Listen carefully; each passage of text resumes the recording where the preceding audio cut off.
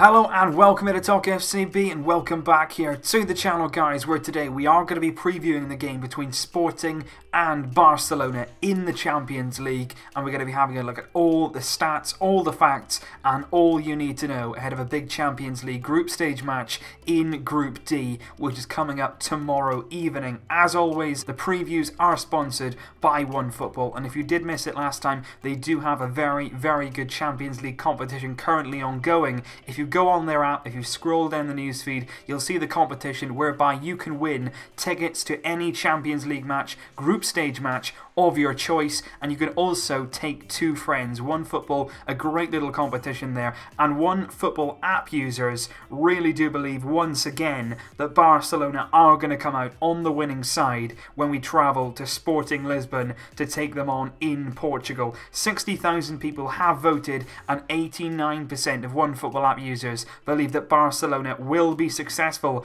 when they visit Estadio José Avelade tomorrow night. Like most Champions League ties, this match will be kicking off at 8:45 local time, and it really will be a great night of Champions League football on that night. They decided to put all of the great games all on the one night. In the other game in the group, Juventus will face Olympiacos at the Juventus Stadium, and there's absolute crackers elsewhere as Atletico Madrid take on Chelsea at the Wanda Metropolitano Stadium, and PSG will host Bayern Munich in a really good clash in their group. So there's lots of games going on tomorrow. We, of course, though, are going to be keeping an eye on Sporting CP against Barcelona. Sporting do like to be called Sporting Club de Portugal instead of Sporting Lisbon, so we're going to stick with just Sporting in this video. But it is a game where both teams come into the game joint top of Group D. We, of course, beat Juventus on the opening Champions League matchday 3-0 at the Camp Nou. Sporting, though, went away to Olympiacos and recorded a very good win on the night. A very entertaining game it was.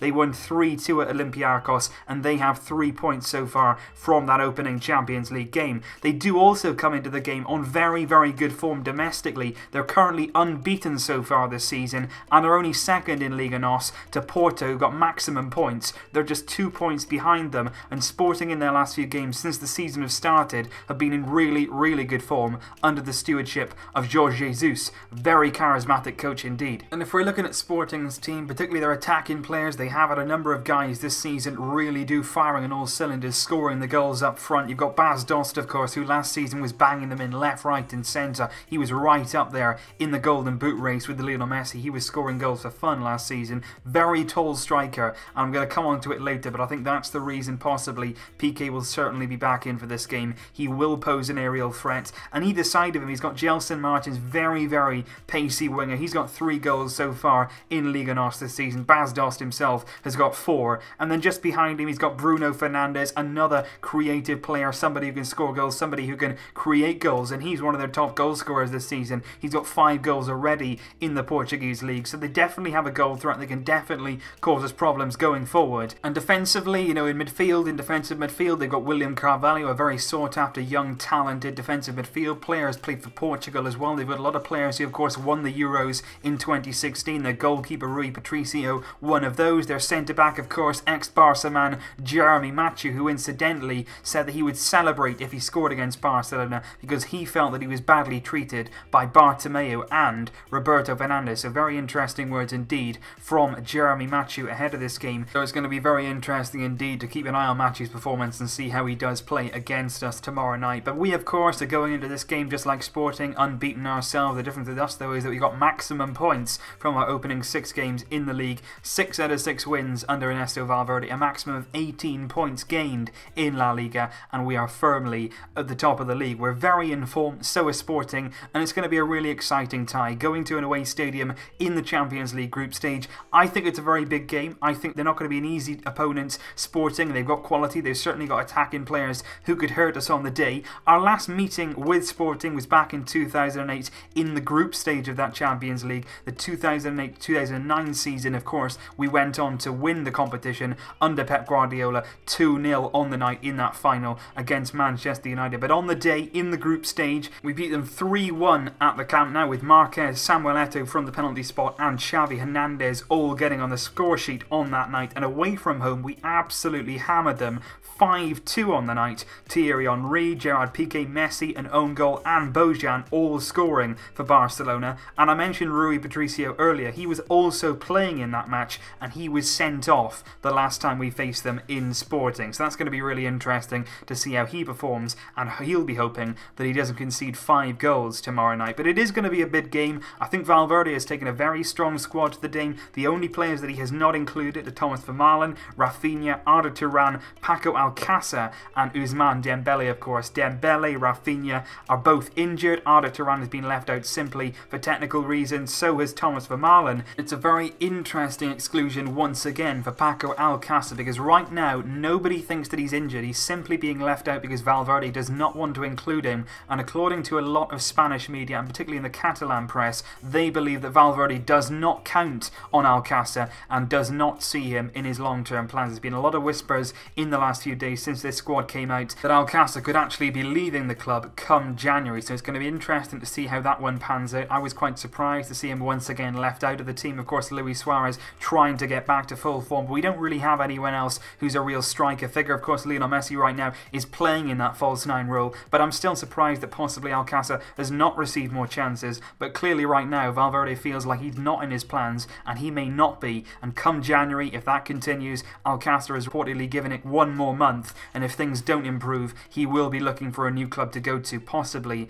in January. So it's going to be really interesting to see how that one pans out. But we're going to have a look now at the team that I would select in this game, and the team selection for this one I think is going to be a lot easier to sort of predict what Valverde is going to do. I don't think that he's going to make many changes at all in Sporting from his sort of big 11, the one that we saw against Juventus, the team that is sort of our best team, our Gala 11 that it's being nicknamed. And I think that's what we're going to see tomorrow. We're going to see a team, of course, without Dembele, our big money signing, of course, because he's injured. But we are going to see the likes of Piqué return. We're going to see Semedo return. I think Deulofeu is going to play in that front 3. So I'm going to go with Ter Stegen, Jordi Alba, Samuel Umtiti, Piqué at the centre of defence instead of Mascherano, Semedo, Busquets will return to the starting lineup, Iniesta I can see starting once again, Ivan Rakitic in his preferred role in midfield at the right of the 3, and then Suarez, Lionel Messi and Gerard Deulofeu returning to the team following his rest against Girona on the weekend. But the reason that I've gone with this team is quite simple really. I think this is a game that we really do need to win. A lot of people are saying, you know, we can afford to take it easily, but I think any sort of Champions League group stage match, particularly at the start of the group stage, needs to be taken seriously. Sporting away from home is one of those games that could definitely be tricky. We've beaten Juve at home, and now we want to go away from home and sort of build on that. We don't want to mess up now. We don't want to give it back into Juve's hands. We want to keep the pressure on them. Hopefully Olympiacos can come up with something against them tomorrow night, but I can't see it personally. But I think we need to go to Sporting and certainly win the game. Take our best team, put our best team on the field, and let them do the rest. And once again, as always, if you put your best team out there, if you're winning, if you're 2-0 up or whatever, you can then go and rest some players if you want to, because I think the likes of Denis Suarez can come on, he can make an impact. He's looked really impressive of late, and I just think that we can certainly afford to take things a little bit easier, because at the weekend we've got Las Palmas at home. That's a game that you certainly expect us to win at the Camp Nou. That game isn't until Sunday, so we've got a bit of rest, a bit of time to recover from that one. And I think Semedo coming back into the team is massive. I think what he gives us down that right hand side is absolutely huge. I think Piqué will come back in, even though Mascherano has been excellent, really excellent since Piqué has been out of the lineup, and Umtiti is well rested the game before that. But I think Piqué will come in simply because of that aerial presence that he has, and going up against Bas Dost, we are going to need somebody in there who can handle him in the air, and I think Piqué can certainly do that job as well. And Busquets, of course, from corners, he's got a bit of height in there as well. But I think the midfield,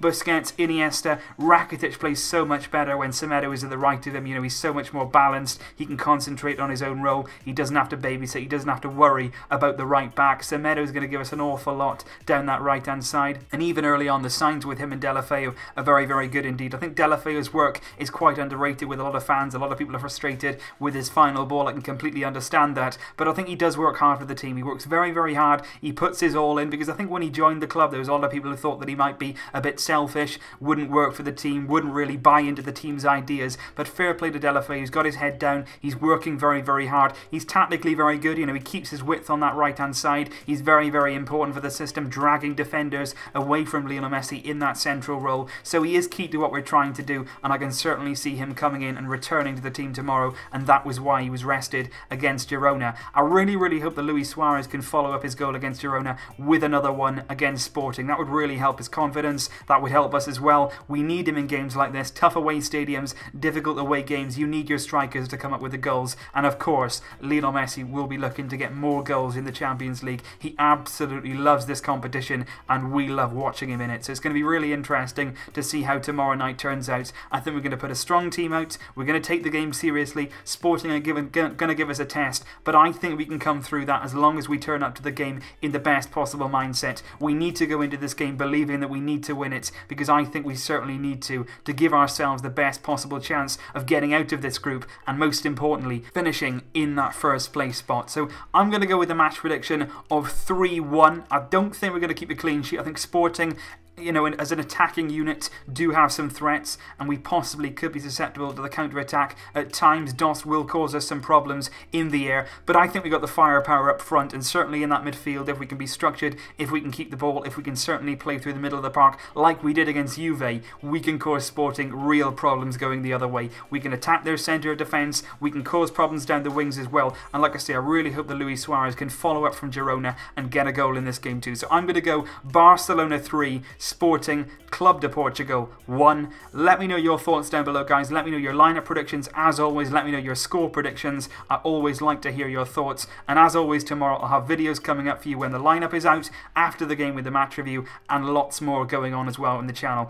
If you missed it yesterday, I did do a game on PES. Not everybody enjoyed it. That's absolutely fine. If you don't want to watch it, you don't have to. But I just want to make it absolutely clear, in the videos where I do that and I play PES and video games, they're not going to take over the channel. That's so important. A lot of people are getting on me for that. Honestly, the usual videos will be continuing as usual. I'll always have my match reviews. I'll always have my match previews. I'll always have the analysis videos. That's never ever going to change. All the video game videos are doing is just adding a bit more to the channel, giving a bit more diversity, and just trying to provide something for everyone. But don't worry, nothing will be falling off the edge. I'm keeping the usual videos coming your way, guys. Don't ever worry about that. So leave your predictions down below, guys. I'll see you very shortly with more videos. But until then, as always, Vesca el Barça!